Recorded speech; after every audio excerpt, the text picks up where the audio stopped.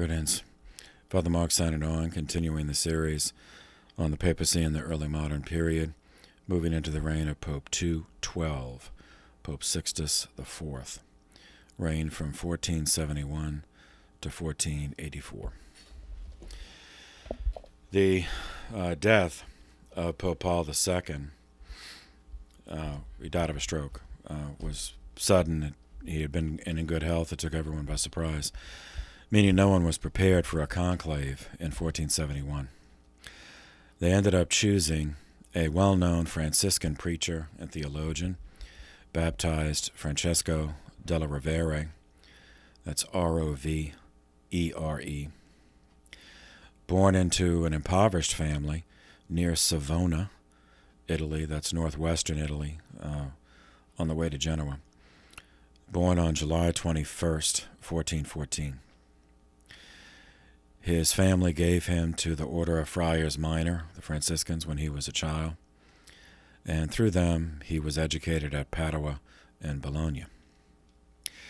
He served in virtually every position in the Franciscan order, up to and including being elected Master General of the order on May 19th, 1464.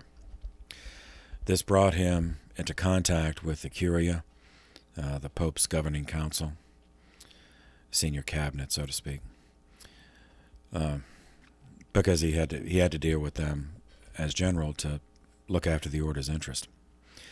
His personal lifestyle remained simple, in keeping with his Franciscan training. He pursued the work of the order conscientiously.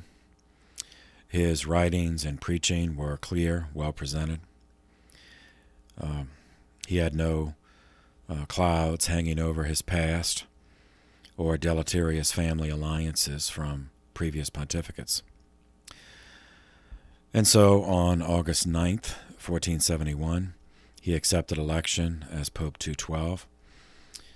His baptismal name, Francesco, he could have been Pope Francis, but there was not a Pope Francis until the current one.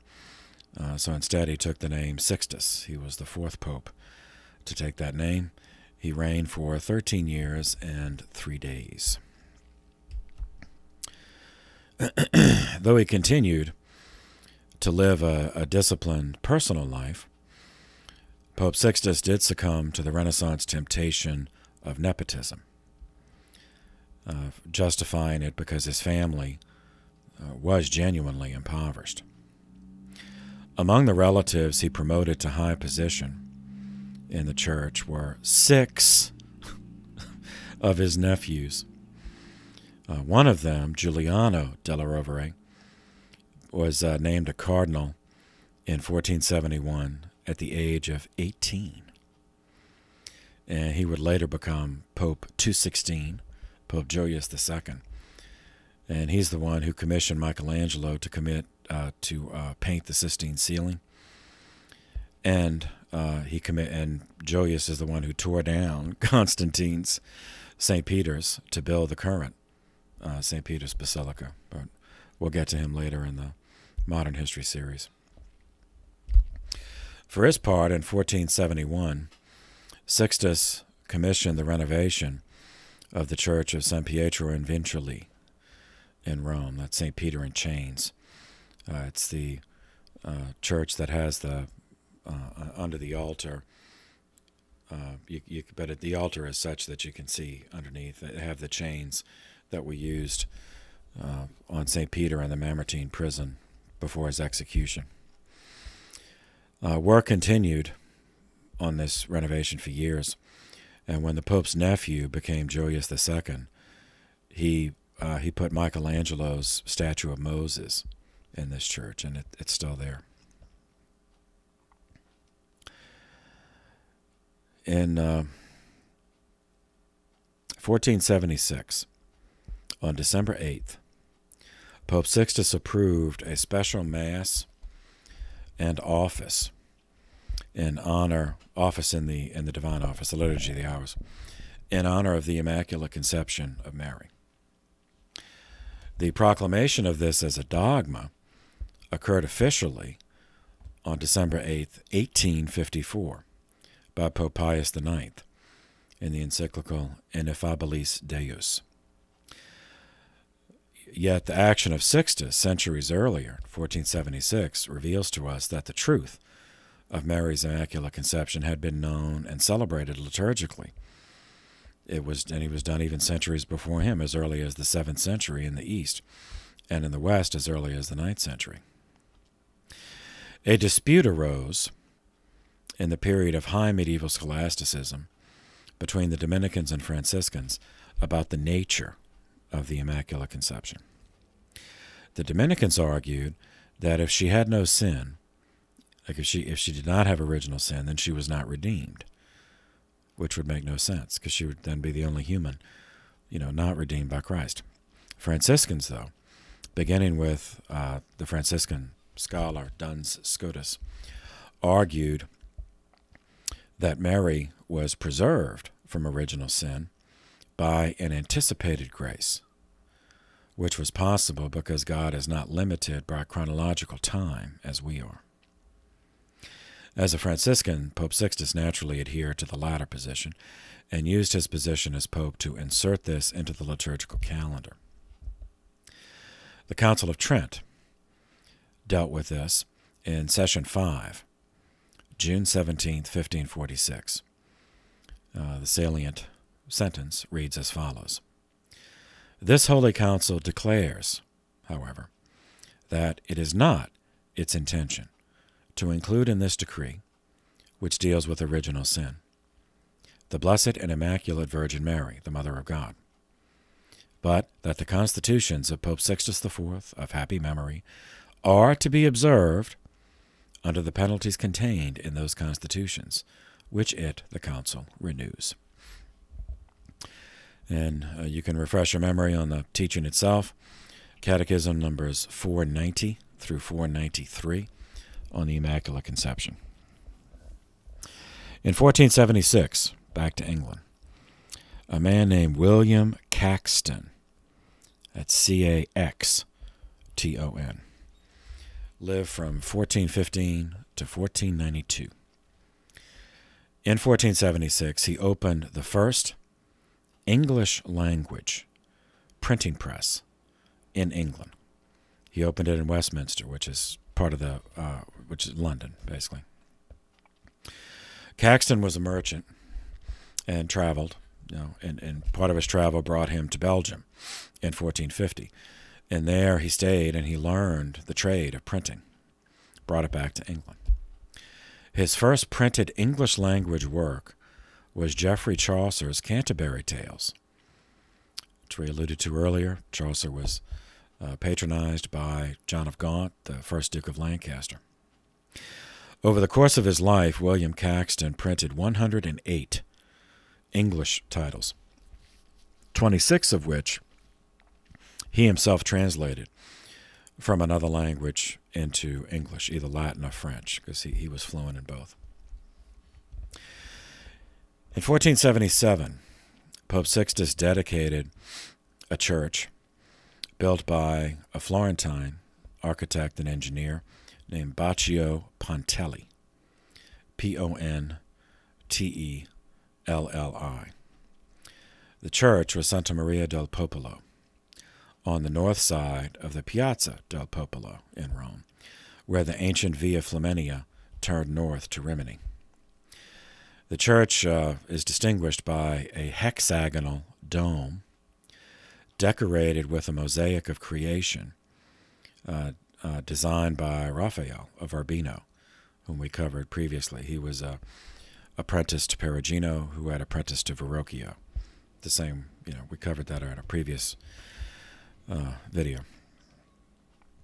The next year, on Sunday, April 26th, 1478, in the city of Florence, a rivalry between two houses, two families, culminated in homicide and sacrilege, because the homicide took place in a church during Mass.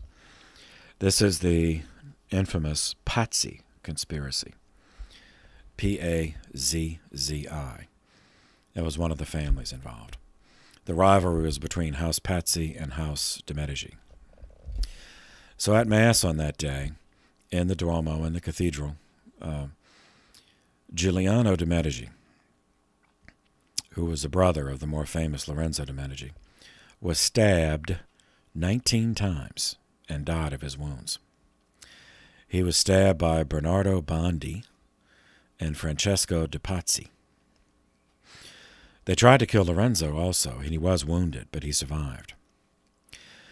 This was a plot to remove the Medici from their place of ascendancy in the city of Florence, and to try to replace, make House Pazzi the ascendant family controlling Florence. Among the conspirators was Jacopo de' Pazzi. He was executed by defenestration. He was thrown out of a window.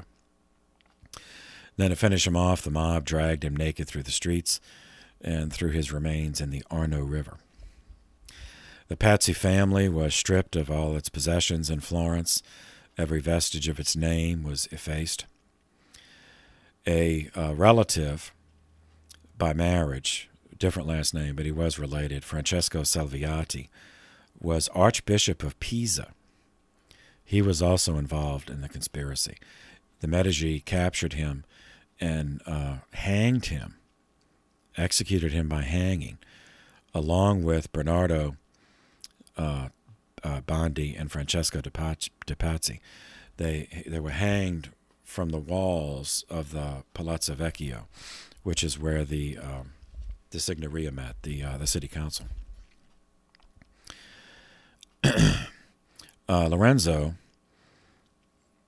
did manage to save the nephew of Pope Sixtus IV, Cardinal Raffaele Riario, who was involved in the conspiracy, but may not have realized, the fullness of it. He may not have realized that homicide was involved.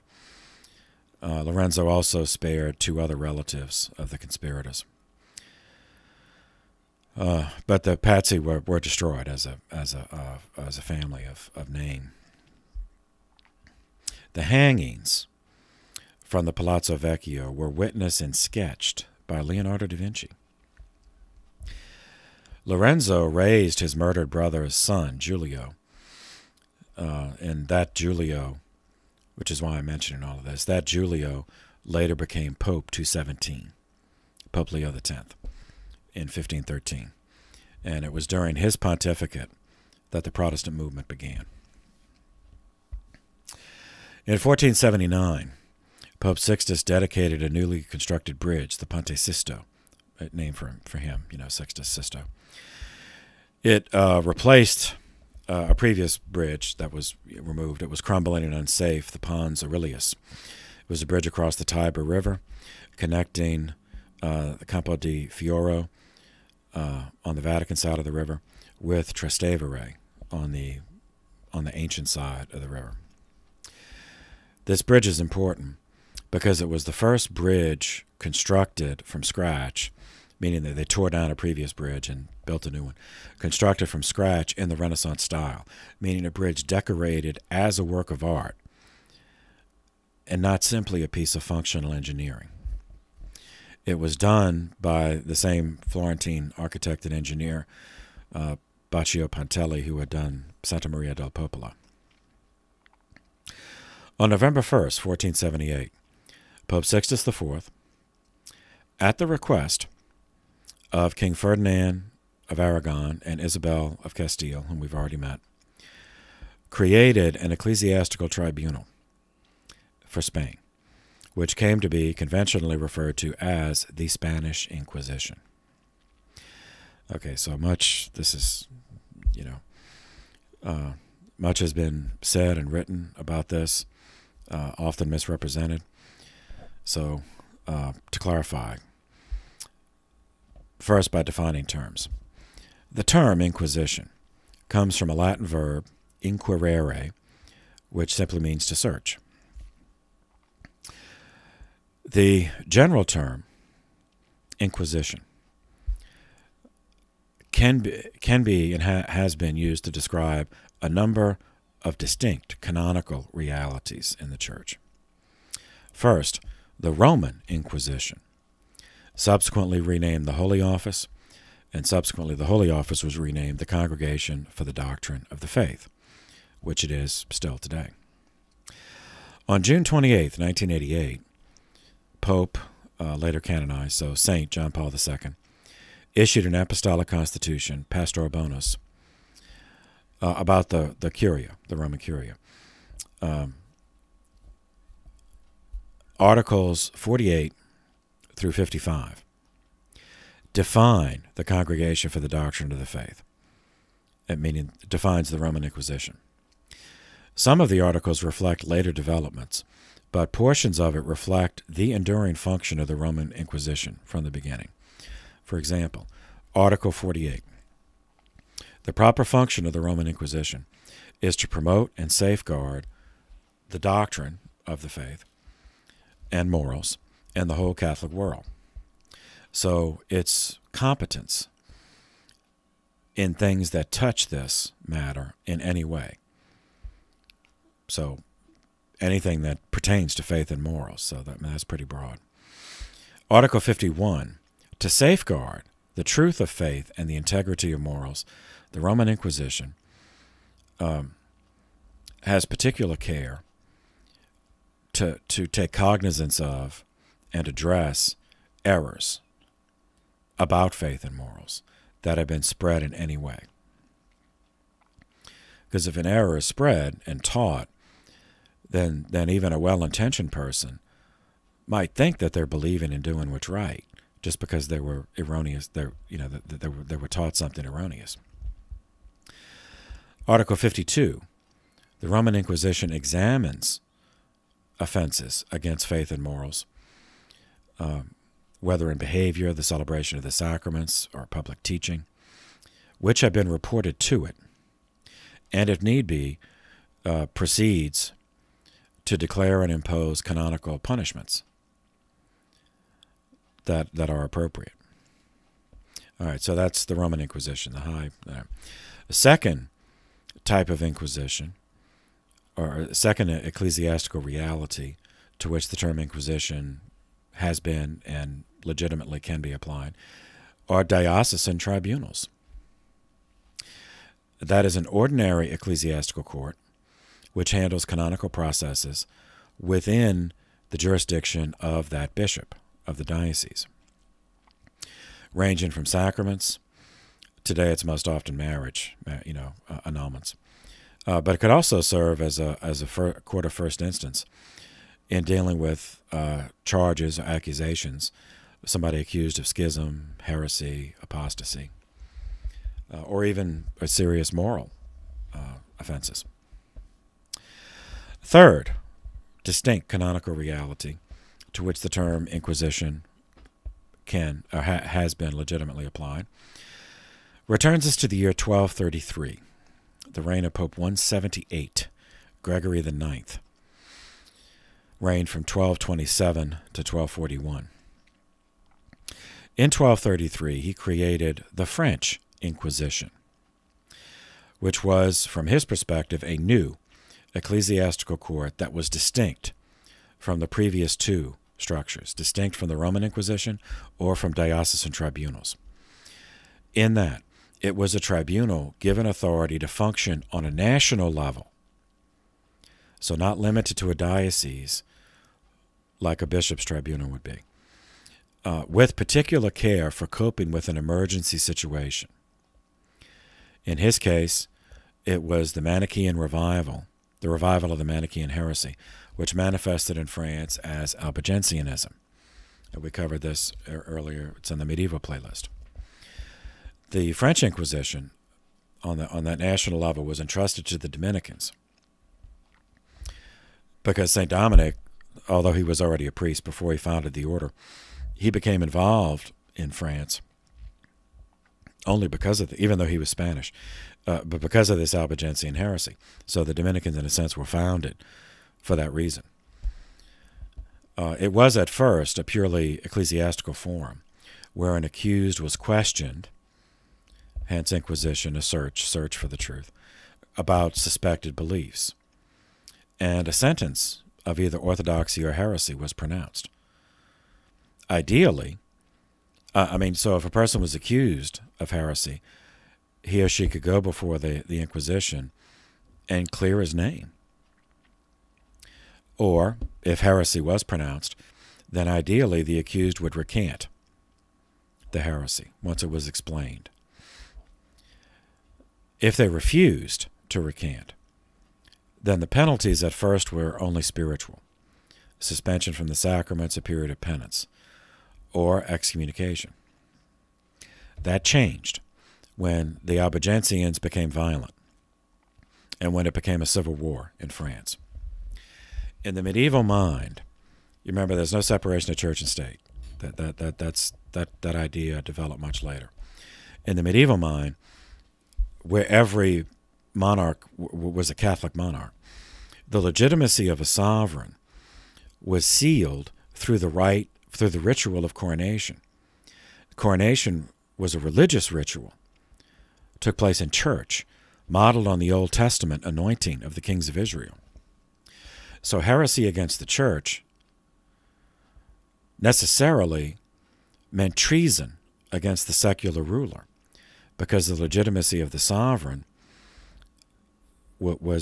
had its foundation in the anointing by the church. Now, all societies reserve the most severe penalties for treason. So when the tribunal of a church, in the context of a civil war in France, pronounced a person heretical and they refused to recant, then they were turned over to the secular arm, as was said. Then the government treated them as traitors, including torture and execution.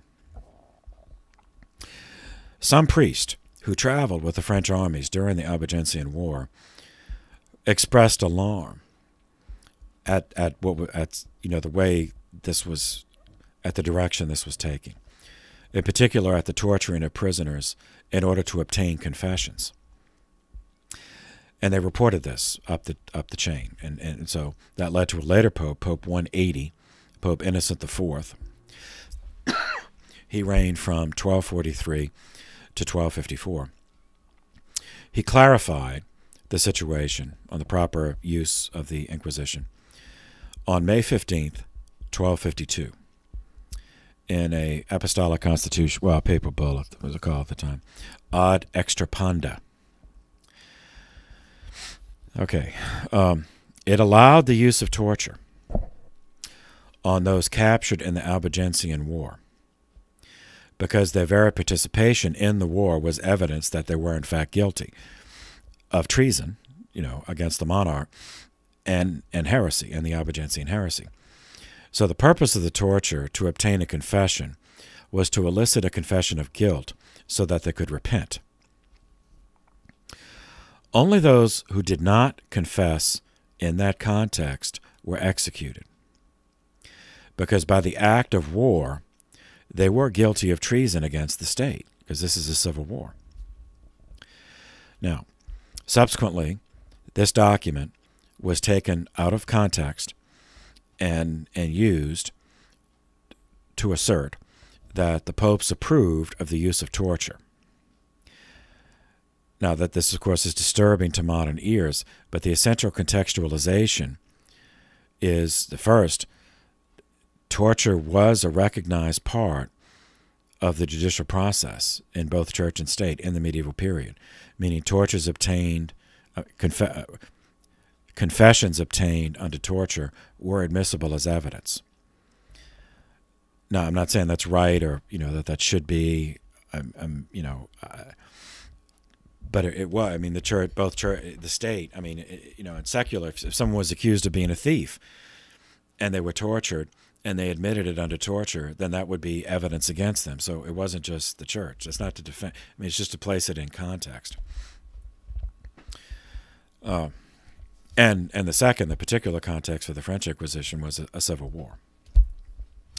Okay, so with that background, we now come back to the Spanish Inquisition, created by Pope Sixtus IV on November 1st, 1478, was the second national-level Inquisition, a tribunal given authority to function on a national level with particular care for coping with an emergency situation. In France, it was the Albigensian heresy and civil war. In this case, in Spain, it was ascertaining. The trigger was ascertaining if conversions to Catholicism were genuine. So remember, Ferdinand and Isabel want to unite the whole Iberian Peninsula as Catholic, and there were many Jews and Muslims, and so they, in order to remain in Spain, they had to be Catholic, or they had to leave. So there were many Jews and Muslims who were converting to Catholicism, and some would be accused, oh, well, your conversion is not sincere. You're just doing it so you can stay. So that was the original request of Ferdinand and Isabel, was to have trained theologians to investigate such charges.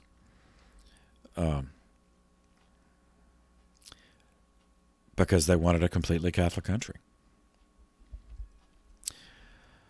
If they remained, if they converted, and if they remained, then Jews who converted were called conversos, and Muslims who converted were called moriscos in the Spanish context.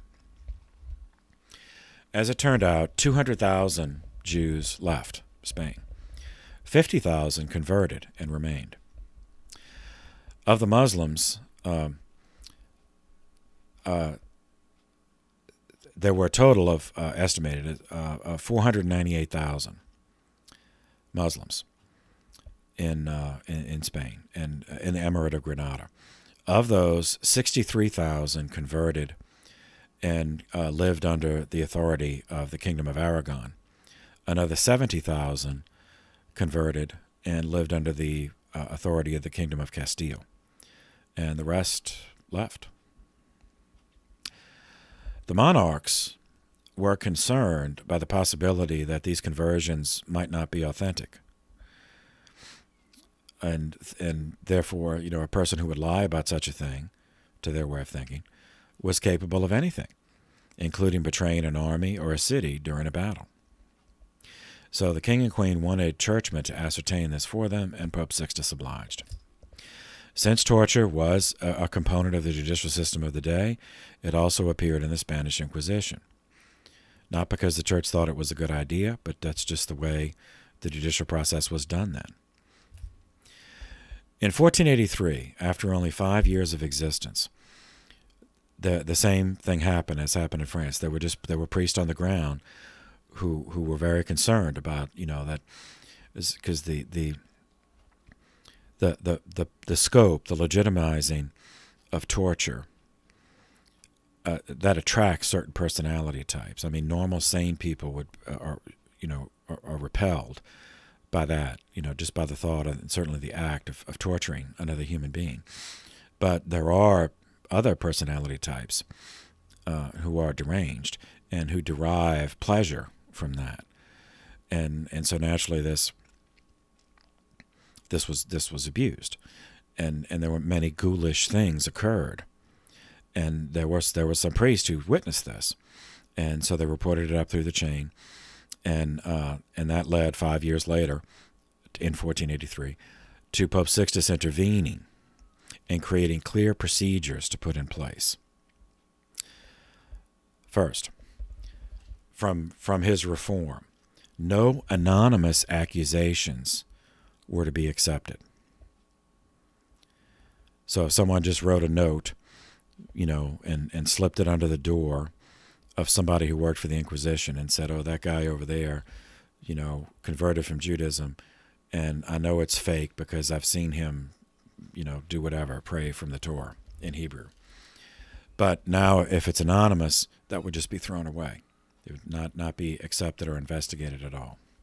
Second, a person could only be brought before the Inquisition after 3 witnesses signed a statement of accusation. Third, if that happened, someone was brought before the Inquisition, an advocate would automatically be appointed meaning a canon lawyer, would automatically be appointed to represent them. Fourth, the accused was first asked, they're brought in, they're given an advocate, and then they said, okay, you've been accused. And since this is a church court, you can guess that it has something to do with theology. Before we proceed, you can write down the names of all of your enemies, anyone you think hates you enough, or for whatever reason might falsely accuse you of anything. So they're given time to do that. And then that list that the accused wrote would be reviewed. If even one of the three accusers was on that list, the accusation was thrown out, and the whole process would end. Fifth, execution was only inflicted on a person who had been found guilty a second time after confessing their heresy, repenting, publicly recanting, but then being found guilty a second time after going, even with all these safeguards in place. Now, there's no way to know everything that happened behind every locked door in every dungeon. But since these were judicial processes, records were kept. And those records indicate that 15,000 people were accused before the Spanish Inquisition and repented and were reconciled to the church in an auto de fe, a public act of faith. 2,000 were executed by incineration as irreconcilable heretics, meaning after recanting a first offense, being accused again, going through the process with all those protections and being convicted a second time.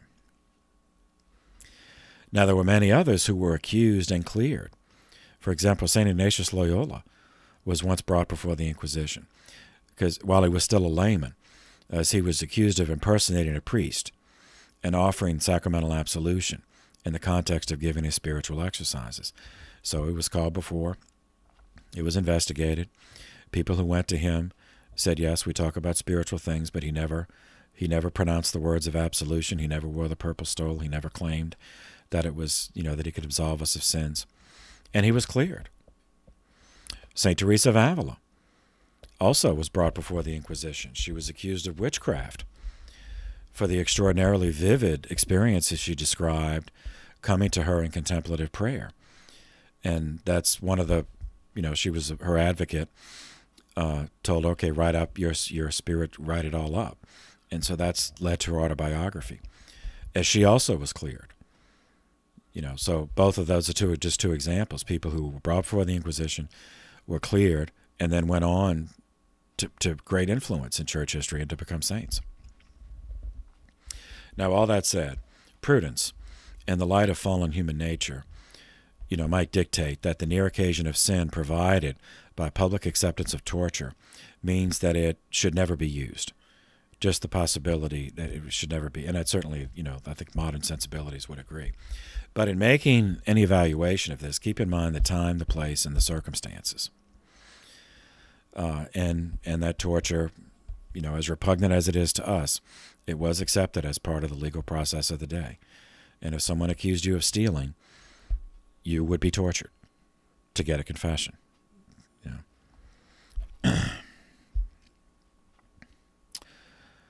Okay. All right, back to England. We last visited, we mentioned Edward IV, the first crowned king of York, of the York dynasty, fell ill in the spring of 1483. His oldest son was only 12, second son only 9. So Edward IV appointed his brother, Richard the Duke of Gloucester, as Lord Protector to be fiduciary of the realm, until his oldest son could take over. Edward IV then died on April 9th, 1483. So technically at that point, the son, also named Edward, was Edward V, the second crowned king of York. However, he disappeared and his younger brother, Richard of Shrewsbury, disappeared. So these are the princes in the tower. You can even Google that, and you'll find all kinds of endless theories about it. So technically, Edward V became the second crowned king of the York dynasty to rule England when his father died. However, prior to his official coronation, his uncle, Richard of Gloucester, had the marriage of Edward V's parents declared invalid.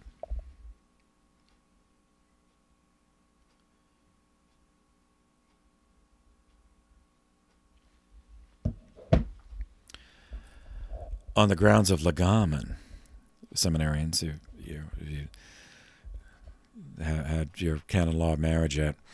Legamen means that a person is not free to marry because of a prior bond. And the person, that a prior bond to a person who is still alive and in a ceremony that has not been canonically reviewed, so is presumed to be valid. Therefore, that Edward IV was not free to marry the mother of the two princes, Elizabeth Woodville, because he had already secretly married someone else. Now, this is caused just an excuse for a coup d'etat. So Richard of Gloucester took the princes, Edward V and Richard of Shrewsbury, into protective custody.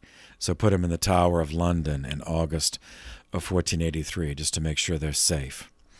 And they were never seen again. Presumably they were murdered. Their younger sister, Elizabeth, survived, and she's the one who ended up becoming Henry VIII's mother. However, since no bodies were ever publicly buried, many pretenders to the throne of England plagued English history over the following generations, presenting themselves as being one or the other of these boys or the offspring of those boys. Meanwhile, Uncle Richard had himself crowned Richard III, the third crowned York King of England and the last. Was crowned on July 26th, 1483.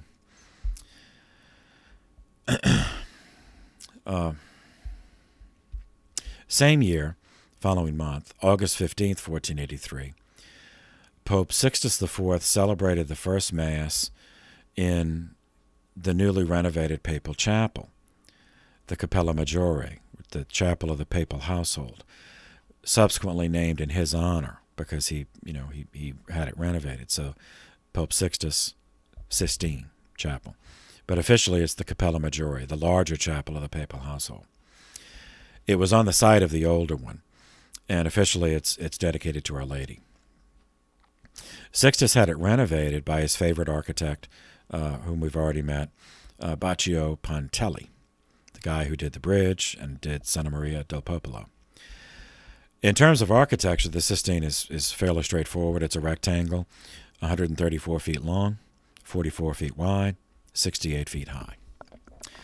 He had it decorated, not the ceiling, the walls, decorated with frescoes by some of Verrocchio's pupils, who were now either journeymen or maestros themselves, Perugino, Botticelli, and Ghirlandaio. Those original Sistine frescoes depicted the life of Moses on one side and the life of Christ on the other, so the Old Testament and the New. Later, when the nephew of Sixtus IV became Pope Julius II, he had a few additions made to the Sistine by Michelangelo to the ceiling. And of course that, is one of the central works of Western artistic history. We'll get to that later. Pope Sixtus IV died on August 12, 1484. He was followed as Pope 213 by Pope Innocent VIII. And it is to his reign that we will turn next. So for now, thank you for your attention. This session is adjourned.